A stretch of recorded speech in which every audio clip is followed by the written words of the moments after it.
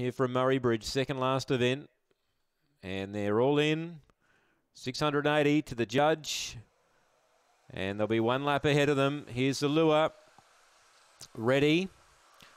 And racing. Barbara Ann out wide away well. Daniel's Mercy trying to hold up with Jet Blaze, but Barbara Ann's 3 and 4 deep and surging hard. Gets over to lead a length on Daniel's Mercy and third Jet Blaze. So Lauren Harris, she has 1, 2, 3 at this stage and looking good at that stage. About 10 lengths to the other one. McLaren Dazzler. Barbara Ann led. Daniel's Mercy off the rail. Jet Blaze tried to go underneath of it. They're still 15 lengths clear of McLaren Dazzler. Barbara Ann is highballing here. She led by 4 or 5 and going well. Daniel's Mercy trying to reel her in. Barbara Ann using plenty of the track. She's home surely. Barbara Ann kept going. Wins by 5 to Daniel's Mercy. Third is Jet Blaze and Lauren Harris. Yes, she does get the trifecta. Last in McLaren Dazzler.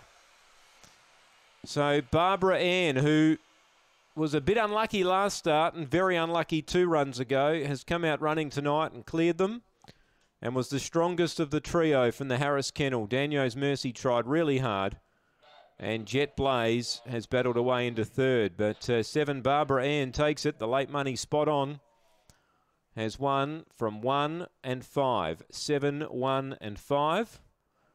And fourth will go to McLaren Dazzler, who was a distant fourth. 7 the winner. Time here we'll stand by upon. Number 7, Barbara Ann.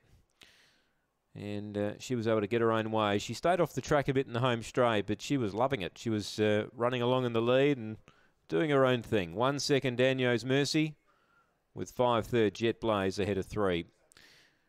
We stand by for a time. That's the second last event. We've got one to come here, race 12. Still plenty of betting time. It's around the 14-minute mark away for race number 12 to work out your investments. 7153 on race 11.